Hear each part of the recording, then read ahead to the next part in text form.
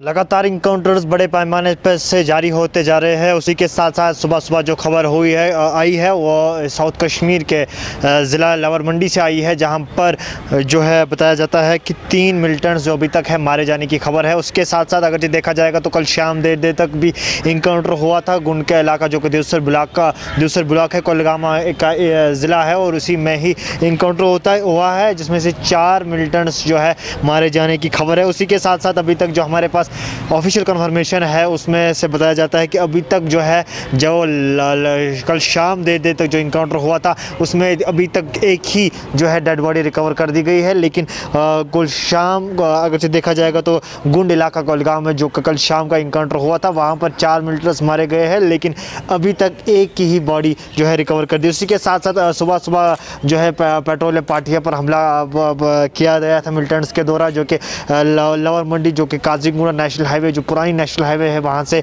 Petroleum party चल रही थी, उन पर हमला किया गया था। पहले ग्रेनेड हमला किया था, उसके बाद अगरचे फायरिंग भी की थी, उसके बाद तुरंत ऑपरेशन किया था। उस ऑपरेशन के दौरान वहाँ पर मिलिटेंट्स के द्वारा फायरिंग भी हुई थी। तो अभी तक जो हमारे पास ऑफिशियल कन्फर्मेशन है और बताया जाता है कि वहाँ पर 3 मिलिटेंट्स जो है मारे जाने की खबर है। अगर जो कोई मिलाकर बात करते हैं तो गुंड जो कुलगाम है वहाँ पर 4 और लोअर मंडी में 8 मिलिटेंट्स जो है वो कुल मिलाकर मारे गए हैं। उसी के साथ साथ देखा जाएगा तो ये छठा इनकाउंटर है, पिछले हफ्ते से लेकर इस सोमवार तक का छठा इनकाउंटर है, और अभी तक जो है तो 22 दिनों में 30 मिलिटेंट्स जो है मारे गए हैं। लगातार इनकाउंटर्स बड़े पैमाने से जारी हो रहे हैं, लगातार सर्च ऑपरेशन भी जारी हो रहे हैं। उसी के साथ साउथ कश्मीर में जो कि लगातार इनकाउंटर्स बड़े पैमाने से जारी है, और साथ ही साथ वहाँ पर जो है अभी तक जो है 8 मिलिटेंट्स मारे गए हैं। लोअर मंडी में 3 मिलिटेंट्स मारे गए और कल शाम